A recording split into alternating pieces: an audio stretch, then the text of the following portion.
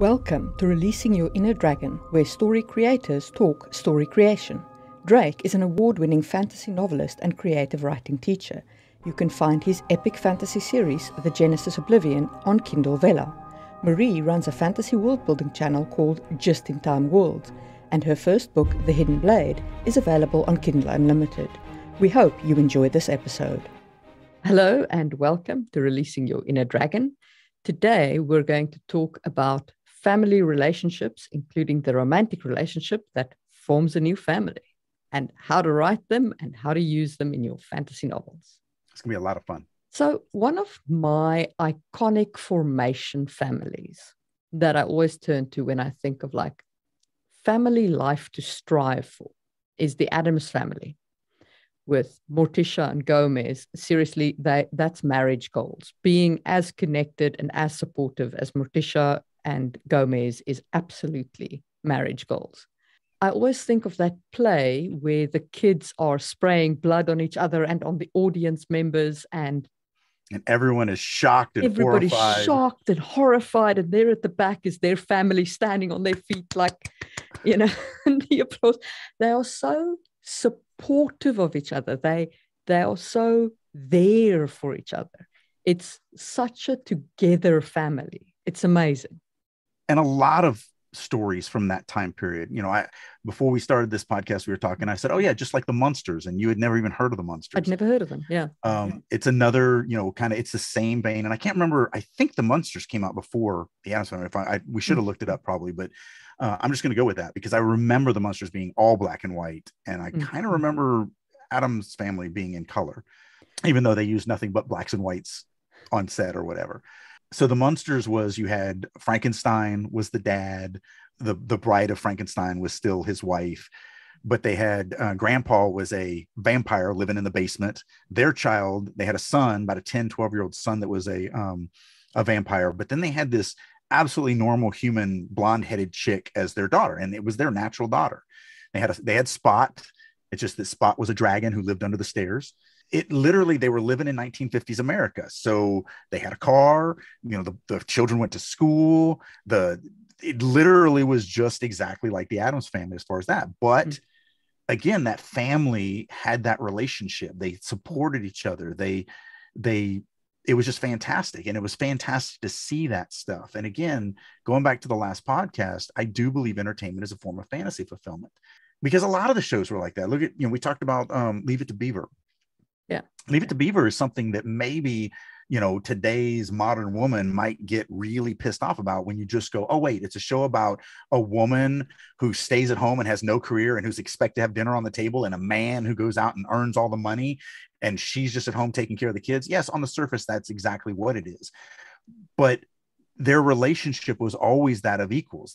She was absolutely just as important as he was at all times. And most of the shows were like that. I mean, I Love Lucy and The Honeymooners and all of those, they still had that dynamic of the 1940s, 1950s kind of family where the man worked and the woman stayed at home, but they never portrayed the women as these trophies that just stayed at home and just were the maids that we had sex with.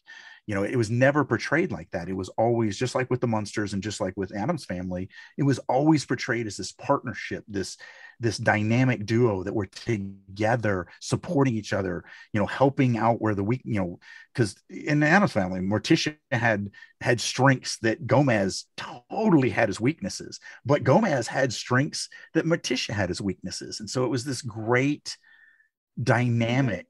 They were so together. Yeah. I remember Morticia. I mean, they had this issue about Fester and about, was Fester really Gomez's brother? And they were having conflict about it because Morticia was like, he doesn't want to talk to me. He's got this troubling thing and we can't sort it out. And then what they did was together, they went to couple therapy and had a conversation about it and sorted it out, as opposed, and I mean, bearing in mind, this movie came out in the 90s when couples therapy was not as accepted as it is now. Right. And then, so then you compare that with Twilight. Yeah. Or a lot of the different things, a lot of the, I've been poo-pooing on Cruella. Look at, you have the relationship between Cruella and Jasper. Yeah. Because that really should have been kind of this romantic relationship. But we know where the movie's going. It's like the Titanic. It's going to sink. We've already seen the 1963 version of the movie where she treats him like freaking garbage. But with Cruella, we have to watch that. We have to watch them grow up together and build this, not necessarily romantic love, but definitely a brother-sister love where he cared about her, and it showed in that scene where he's like, I got you a job at that one place that you're dying to work at. It's your number one life's goal. I got you a job there. And the other one's like, oh, so we're going to rob him? And he's like, no, she's going to work there. Oh, and then we're going to rob him. And he's like, no, she's going to work there because it's her dream. And so then we're going to rob him. Like, no, it's literally, I'm giving her what she desires. And yet, like I said, the only thing I felt for in that movie was Jasper. And the whole time I'm just like, dude, you need to go and find a shelter because you're being abused. You're an abused partner in this relationship. And I felt so sorry for him that he was just this, he loved her with all of his heart and he was a doormat to her. And that just, I don't want to watch that. I don't want to fantasy fulfill that. I mean, again, in The Burning Bed, it's the same thing, but she lights him on fire. She kills him. So if Jasper had killed her at the end, I'd have been like, yeah, that was a great movie. Let's talk about what family relationships mean, because this is one of the things that I think is quite often, to me, weirdly explored. Well, you mentioned Twilight. I want you to go back and revisit that. Let's talk about Twilight. So Twilight, to me, now I will admit, I have only seen one movie, and I saw it because I was glued in horror to my couch and could not find the remote to switch it off, and I couldn't make my legs work enough to switch the TV off. I'm sorry if you're a fan. I can't even. But my problem with Twilight, disregarding the sparkly vampires, I could have gotten past the sparkly vampires. Everyone picks on that, and that's literally that's the least of it. Like I can get past that. It's okay. I can get past it. My problem with Twilight is how toxic that relationship, those relationships are. So Edward, so he says to her, "Stay away from me," but then he doesn't stay away from her. He moons over her. It's like she's going for the thing that tells her, I'm bad for you. And then she's still going for it. And then he is bad for her. He wants to put his controlling little vampire paw on her and make her life his. That is the definition of a toxic romantic relationship. Yeah. And I mean, it would have had me screaming for the hills. I would never tolerate being in a relationship like that. She did have another option. She had the weird werewolf. She had another option. So go down that for a second. Because that's so much different. So she had this, on one side, she's got this really toxic, kind of narcissistic, controlling relationship. But as all good stories are, we have a different side. So what's that side like? So my problem with the werewolf side of this equation is, at first it seems more reasonable, right? Jacob seems more reasonable. And I've gone and I've read the plot subsequently, because you can't be a writer and not at least try and understand the Twilight phenomena, right? I went and read all the plot synopsises and stuff. And my problem with Jacob is it starts out more reasonable. And then he's losing his temper. And he's committing violence around her. Now, I have been in situations where people are hitting a wall behind my head, like a fist going past your ear like that. It is the most frightening situation I've ever been in, and I would never choose to spend time with those people. Well, I was hoping you were going to go a different direction, because I was kind of setting you up, because Jacob also tells her, I'm bad for you. Yes. And she also still goes after him, just like Edward. He also doesn't stay away from her. And he also, and I love the way you said it, and I'll just do it like that, he wants to put his little werewolf paw of control on her and make her his. So yes. You really have these two choices. You have this narcissistic, controlling jerk, or you can choose this narcissistic, controlling jerk. Yes. Like those are your choices in your great relationships. Those are literally your choices. Of all the men in Bella's life, her name is Bella, right? Yeah. Yeah.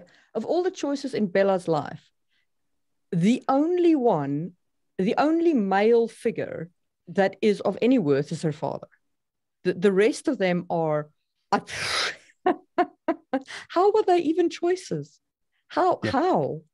Well, she does eventually get rid of Jacob's affection because she gets pregnant and Jacob's like, oh yeah, no, I'm going to do that baby. Yeah. Like, because that's not weird. to me, my problem isn't so much that Twilight was playing with toxic relationships. My problem is that Twilight seems to be entirely unaware that it's playing with toxic relationships. Yeah, that really is, that's the calamity of it. I mean, because I've never been in a romantic toxic relationship, but I've had toxic relationships and friendships and things like that, and family and so on, as like people do. You carry some scourge from that stuff. Yeah. But Bella's just like, oh, I'm going to sit in a flower meadow. Yeah. And that's, like I said, that's the calamity of it, because you could have had this dichotomy, this opposite, this choosing, instead of just trapping in between two bookends that are the exact same. That are both narcissistic. That's what we want to do. It's entertainment, or if you're playing with these thematic elements, how you get the audience to understand and consume these thematic elements is by juxtaposition and all of this stuff. That's literally what we're doing, is we're creating conflicts because they're opposites. And that's where the reader's imagination is going to be stimulated. That's what we want. We want them to be engaged. We want them to be thinking, oh, I would do this, or oh, I would do that. But if it's two sides of the same coin, it really, that's why, you said this when we were talking offline, but that's really the way I feel about it. It's like Team Jacob or Team Edwards. How about Team, I'm going to just be alone. Team I'm single. Thanks, guys. Team singles bar, because there's got to be someone out there better. I promise you, there is somebody better than either of those two guys. He might even be human. Yeah. And that's the problem. Going back to our last podcast, when I really poo-pooed on the ending of Star Wars and Lord of the Rings, to me, it's the same thing here. Your thematic elements are not about toxicity. They're not about these horrible. She wants, the goal is these. It is a romance. The goal is to enter into one of these toxic relationships. That's the actual goal. I'm like, how am I rooting for this? It's also why I don't feel like it was a big stretch for 50 Shades of Grey to take it into bondage porn, because it was already so close to bondage porn anyway, that you just add the bondage porn and you've got it. And so 50 Shades of Grey was birthed. And so some people do, it's a reality. Some people do fantasize about being dominated and being controlled, and some people pay for that.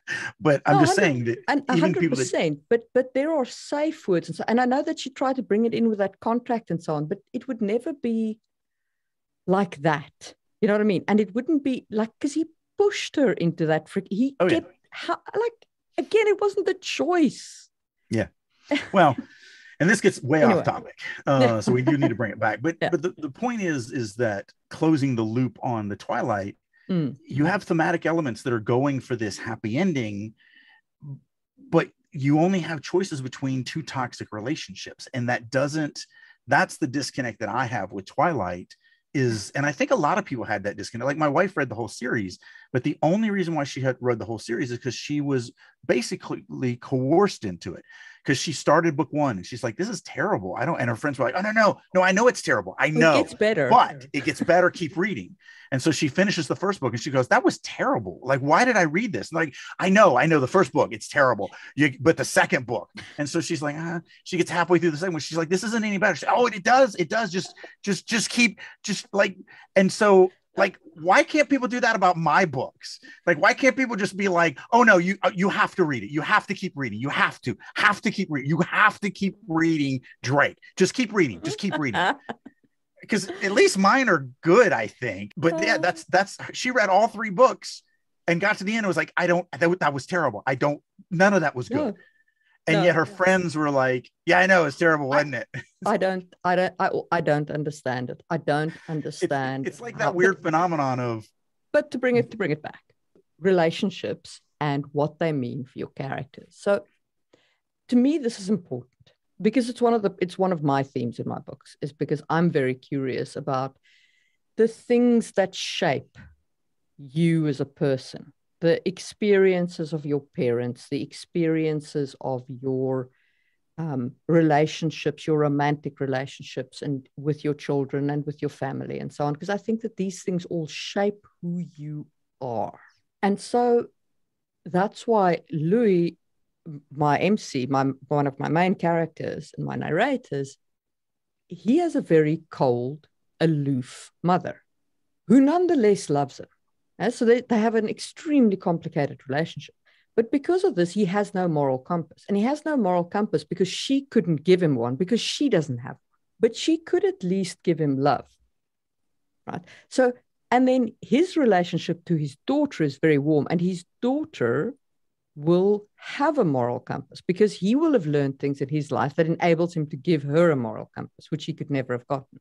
And it's a whole familial chain of relationships. And I don't see enough of that. I sometimes, especially YA is guilty of this. They'll give the hero an abusive parent. It's normally an abusive father, not always, but sometimes. It can be an abusive mother too. It really doesn't make a huge difference which one of your parents are abusing you.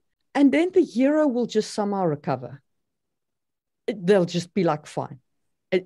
No, I'm sorry. But no, if you suffer abuse and you are under 10 years old, good luck growing up normal. Yeah. And again, this goes down to the type of writer I am. It's why I write the relationships that I write. So in Genesis, the two brothers, their parents are that Gomez and Morticia. Now they don't get a lot of screen time together. So you don't get that, oh, you said French, and the kissing and the loving and all that, because they're separate. But that's also what happens to, these brothers are basically graduating high school, college age. I mean, that doesn't exist in this world, but they're, Arderi is 17. Malant is 19, 20. So when you reach that age, you stop spending the majority of your time with your parents. So you usually will see them, you'll see your mom here, or you'll see your dad there. And sometimes you'll see them together or whatever, but you're passing through the living room on your way to your bedroom or whatever. You're starting to really get that independence and all that. And so that's what you see a lot, is you see Arderi with his father or Arderi with his mother, and you don't get a lot of the couple time, because the couple time at that point, the couple wants to spend that away from their children. And so since my narrating character is the child, they're not going to be privy to some of that stuff.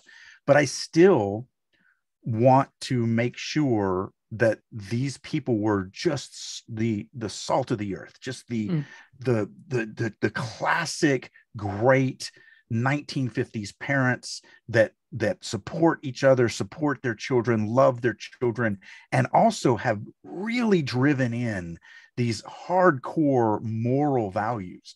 And the reason why it was important for me to start the story in their shadow, in the home. Malant's already moved away. He's away at magic school learning all that. But I start Arderi at home because I want the readers to get that moment of, oh, this is the family that they came from. This is the parentage that they came from. So that as you watch these boys go into these fantastical situations and go against these, making these horrible decisions or whatever, you can go, I know why they're trying to do this. And I understand, because I understand where they came from. And so they're going to want to do this. And it's the reason why, I did the things that I did with them. One of my favorite things about book one of that series is, and again, I did write the series to break a lot of tropes. I did one of my conscious efforts is to attack tropes that I hate.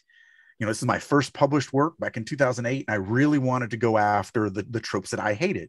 That's why they're brothers, because I hated the trope of one brother becomes a hero, so the other brother becomes a villain.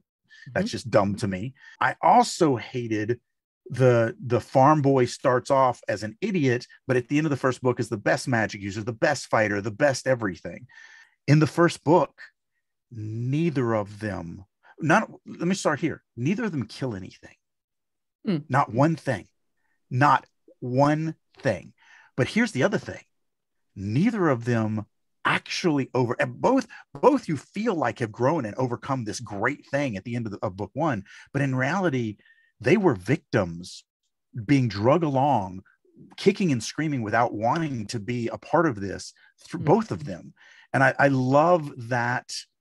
And you know, that's where multiple POVs lets me cheat, because you have the other characters who are basically killing machines that are slaughtering everything. So there's tons of violence and tons of action, but you know, the main, and the brothers are actually the main characters of the five stories. So they are the thrust of the story. But I love that I, you know, kept them out of all of that. Matter of fact, you know, when they, as in very early on, the younger brother actually sees someone die. And it affects him. He's like, oh my God, I can't believe. And chapters later, he's like, I saw someone die. Like, because that's a hard thing for a 17-year-old who's never seen death before. And I forced him to face it, because not only does he see the man die, he's forced to go to that man's funeral and look at his body. And so you're in this, you're in this growth moment of him coming to terms with this stuff. And why is that important to me? Because he's about to go on a quest where he sees and does tons of horrific things. And so this base and watching him take this first baby step is very important to me, because, you know, that's another trope that I hate, that you can have this farm boy who's never hurt a fly, who all of a sudden is just, hey, we killed something that has a mom. That was awesome. Let's eat lunch. And maybe after lunch, we can kill something else that has a mom. Yay. Like, no, if you're a hero, if you're somebody who is trying to do the morally correct thing, taking a life will haunt you for the rest of your existence.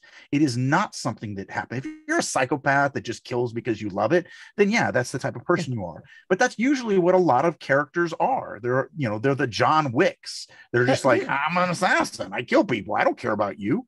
I deliberately didn't want to write a coming of age story. I mean, as we've, discussed. So my character is a mature 26-year-old man who is an assassin. He absolutely is the John Wick style of character, or as one reviewer described him, as the James Bond of his world.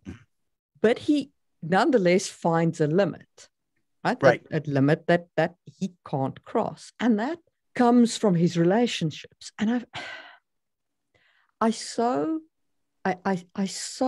dislike it when people who are completely alone and without relationships somehow have these amazing codes of honor that come from where?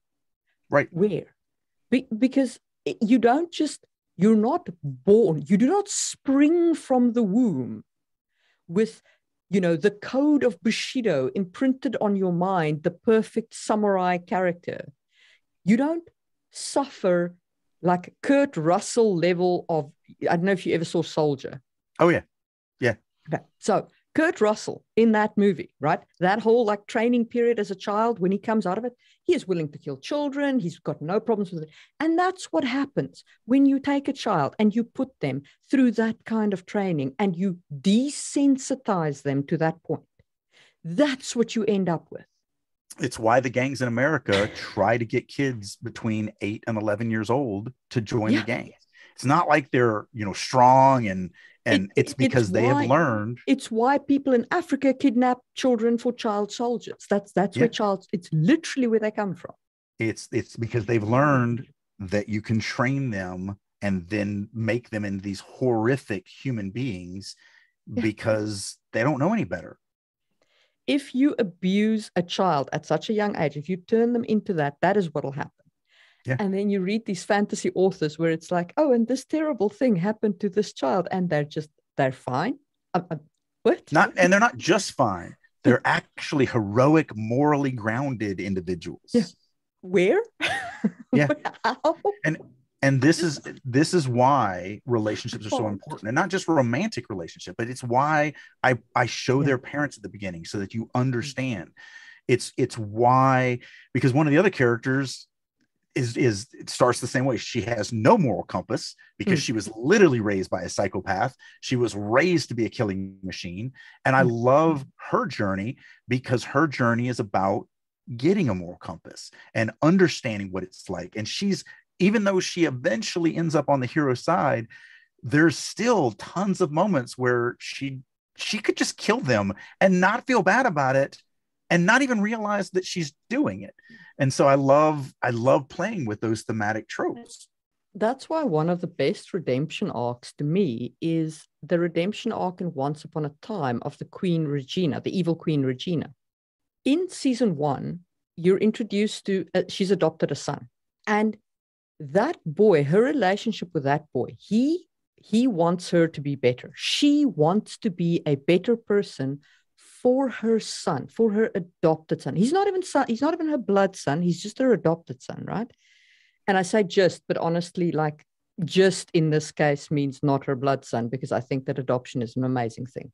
Mm-hmm. But regardless, and not all families are about blood, but regardless, right. So she adopts this boy and she wants to be a better person for him. And that relationship slowly redeems her as a character. But throughout the next 6 seasons, don't watch season 7, it's terrible.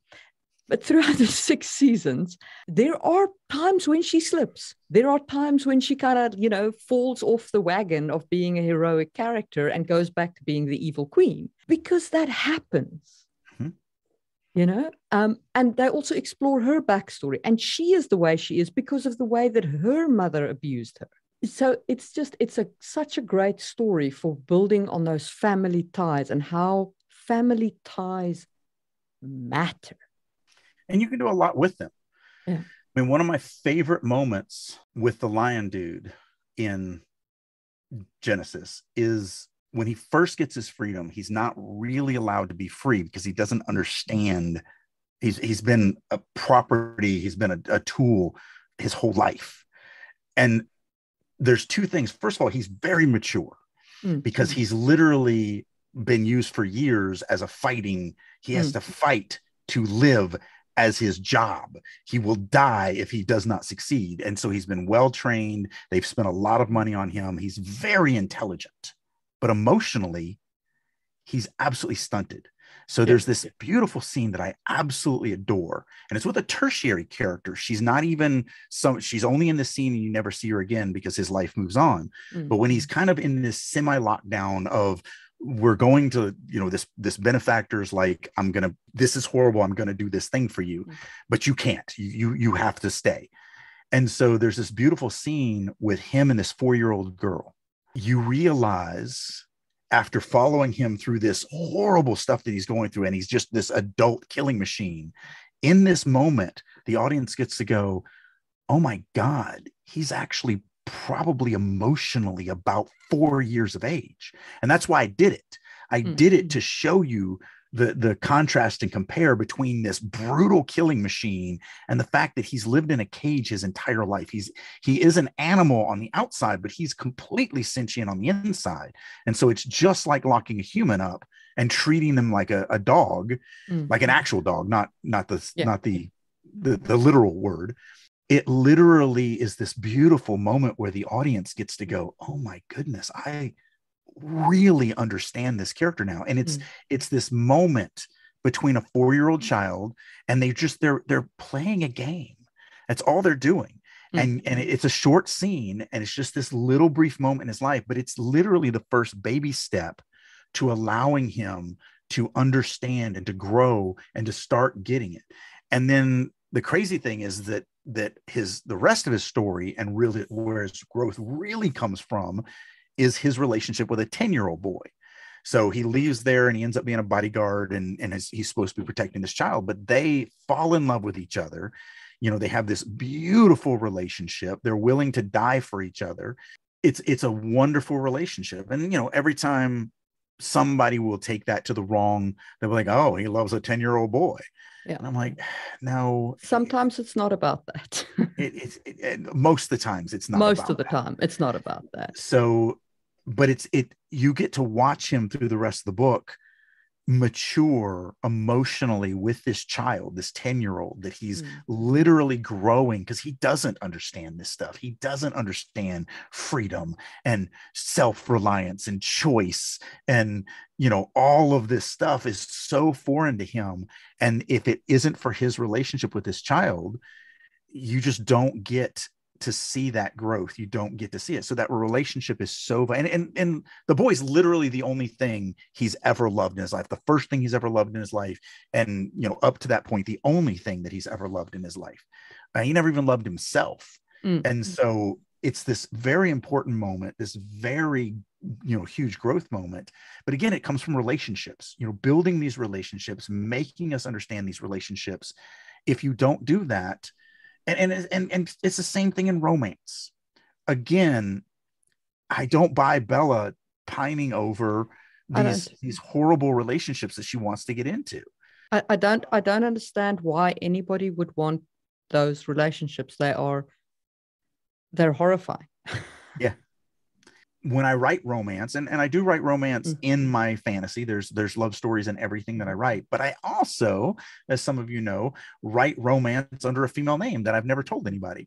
So, and I haven't written anything in 5-6 years now in that. And I do have 2 novels that are in the works that I just haven't had time to go back to. So eventually I'll get back to it, and she will start republishing books again, because I write as a female author. I write female main characters, it's all that. Yeah.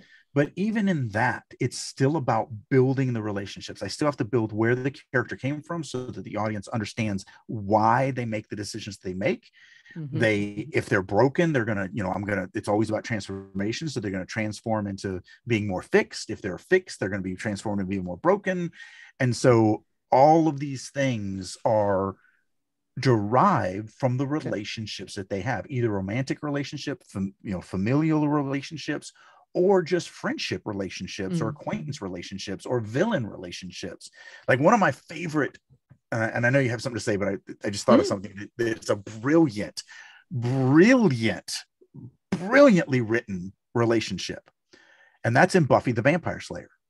So when we meet Spike, he is the villain. I am going to kill him. I will do everything in my power to kill him. Oh, he stopped me. Oh, he thwarted me. Oh, he's such a, and then in like season 6, she ends up having sex with him because he's the only thing she can relate to at that point. He has basically taught her things through their conflict and through their fight. And at the end of it, she realizes that they're the same, and they end up boning because of it. And so, but you get it, you understand, and it is a toxic relationship, but you absolutely, and she's not pining to be in it. She hates herself for being in it. Yeah. She hates herself afterwards. And I mean, Spike's only in it because he's got this chip in his head, right? That's it. That's the point where he's got a chip in his head. I don't remember. It's too long ago since I've seen it. It's been ages, but I mean, it's brutal. Like it's not a happy fun time relationship. Right. It's a toxic relationship that has toxic outcomes. Yeah. And so we get that. It's not a little girl going, oh my God, wouldn't it be so amazing if I was totally dominated and had no choice of my own, and was this guy's trophy? That's the type of life I want to live. And to me, that's where you're insulting to the female side of the equation. So there is one thing that I think that we should talk about briefly, and that is that there are some things that I think that one doesn't recover from. And sometimes I think that fantasy authors have got a tendency to go like, oh no, you'll recover. But I have met guys who were in special forces in the military. They were grown adult, 18-year-old, but they were adult men when they went through that training. And that training still left pretty permanent scars on them. They're not normal people. Now you take that and you're telling me you're going to take a child and put them through that kind of training and turn them into a soldier. And then you're going to fix them? Like I enjoyed Soldier. I enjoyed Kurt Russell's Soldier, right? And he is more healed at the end of it. Mm-hmm. But if they did a sequel where he has a grounded moral compass, I wouldn't buy it. No, because he's still in the growth part. Yeah. I'll take you a step further. Black Widow. Now, a lot of people didn't like the movie because of how slow it was, but all of that slowness was just jam packed with character relationship building. It was amazing. I loved every minute of that. Like a lot of people that I've talked to are like, oh my God, the movie is so slow. I don't understand. Why would you like that? It's so slow.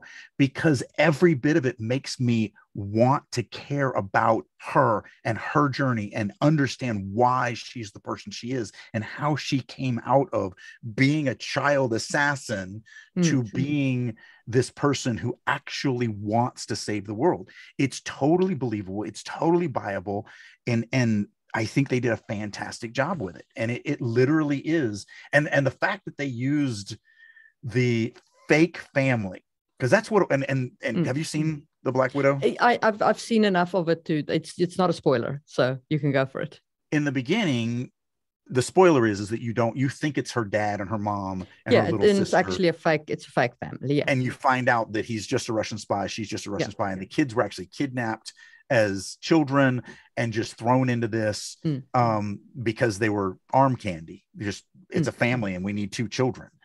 And so years later in the movie, everybody gets back together in this kind of weird organic fashion. And so you have them, they did a great job. I love callbacks, and it's harder to do in movies, in my opinion. But if you pay attention to the opening scene, when the family sits down to dinner, and it's the 2 little girls, they're like 5 and 9 or something like that, and then the parents, and then flash forward to the same scene where they sit down for dinner again. They are sitting in the exact same spots, in the exact same locations, looking at the exact same things. It was this beautifully done. These 2 scenes are identical. This is when they were 5 and 9. This is when they're 25 and 30, or 25 and 29, whatever. And so I really love the cinematography of that it was this beautiful tie-in. And I bet almost nobody even notices it. I'm very aware of when you do stuff like that. To me, it's brilliant. It's a great connecting of the 2 images. But now they know it's all fake. The 2 girls know they're not sisters. They know that the parents are not their parents, and that they're not even married, that everything was fake. And so it's this wonderful scene with all this tension and all of this this anger and this you were lied to and all this stuff, and then watching them become a family. Like I won't ruin it, but the line, the younger sister has this big thing, and watching the Black Widow character get to the point where she agrees. She's like, yes, I agree with this thing that you've been pushing. It's brilliant, and it's beautifully done. And it's this great family relationship between the 3 of them. Between the 4 of them. And they walk out of there you're almost like, wow, they're an actual family at the end of this, like dad and mom and 2 daughters. And like, it was a great, but it's slow. And the reason why it's slow is you have to take the time to develop that. If you're going to make the audience believe that stuff, you've got to develop that relationship. And unfortunately, a lot of those relationship development processes are slow. One of my favorite lines that goes with this, but on the opposite side, is in the movie Speed. And you have Sandra Bullock and Keanu Reeves characters meet each other in this high intense situation, and there's a lot of sexual tension between them. And I can't remember which character says it, but one of them toward the end of the movie says, like 90% of all relationships that are formed during a high stress environment end up failing. Yeah. So like, they even admit that they have not developed their relationship. They literally just saved each other's lives and were in this terrifying situation. And that's their only connection. They have no depth. They don't know each other or anything like that. And so I love the fact that they actually dropped the line in, that they were like, this relationship is, I know you guys are rooting for these 2 to get together, audience, but it's not going to work. They know nothing about each other. They have no idea if they're even compatible. Keanu Reeves' character could be gay for all we know. I know this is what you're rooting for, audience, but I'm going to tell you, just as a little line here to not get your hopes up too Probably much. Not going to work. So I love that. I love that they did that. Yeah. I love that even in a movie where you can't take any time to develop the relationship, they actually said, I know you guys are hoping for this, but look at the reality. And I love that. I love that they did that. for me, key takeaway from this relationship discussion is take your time, build up the relationships. Make it believable. Make it believable. Consider what theme you're playing with. If toxic relationships and escaping them had been Twilight's theme, it would have been an amazing movie. It would have worked. I'm not going to go with amazing movie. It would have worked better. It would have worked better. Okay. It would have worked better. So I don't usually pick on IPs. I try not to, and I don't like. Twilight's big enough that you can pick on them.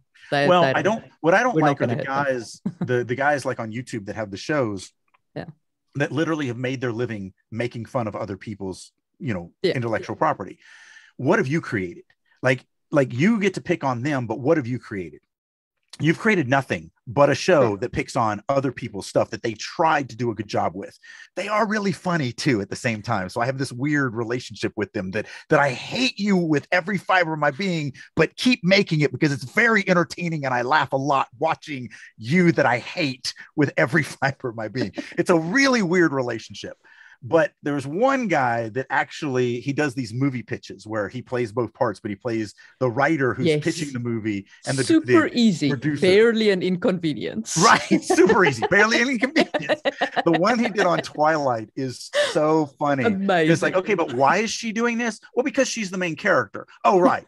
Wait, why are these people deferring to her? Well, because she's the main character. Oh, right. Why does she succeed at this? Because it doesn't seem like she has the ability. Because the movie must happen. Oh, right. I keep forgetting that.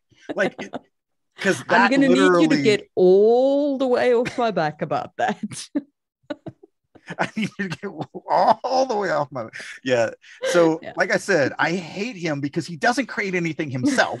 I would argue that those, and actually he's got some skits where he does his own skits on YouTube. I haven't seen those because I don't watch them normally. So they're amazingly funny, actually, because he does these skits. He is amazingly funny. The first man to eat breakfast, the first man to take a shower, the first man to throw a punch.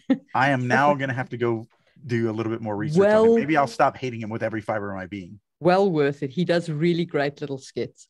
And I would argue that his pitch meetings are different from most satire meetings because most, as you say, they just pick on it like, they're not even reviewing, right? Right.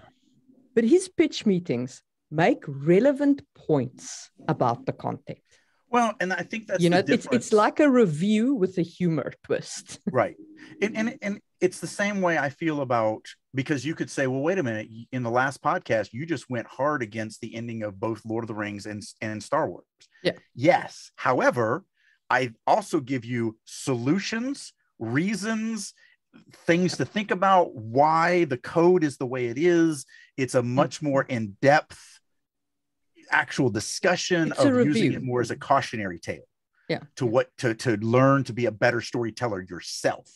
Yeah. And that's why I always, it always feels stupid to say, hey, look, you need to learn to be a better storyteller than George Lucas in Star Wars, the guy who's made more money than you will ever make in your life. You need to be a better, right? Like it sounds so stupid to say that, but that's because most of the industry only puts the success of a story on how much money it makes. And I do not put the success of a story on how much money it makes. I put the success of a story on how much it impacts the audience and actually tries to make them a better human being. 50 Shades of Grey made billions of dollars. Yeah. It's still an absolutely atrocious story that I would never recommend anybody reading at all. Yeah. So, there's that. But I also know millions of people bought that book and never finished it. One of the things I always said is I'd love to write a story that offends Christianity so much that they unite and buy just millions of copies of the book to publicly burn it.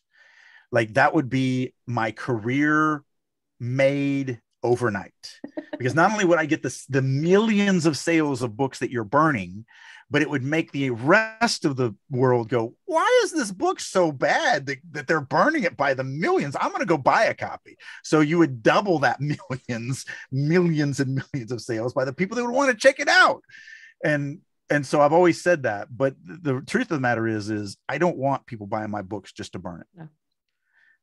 That to me, selling the book is not my goal.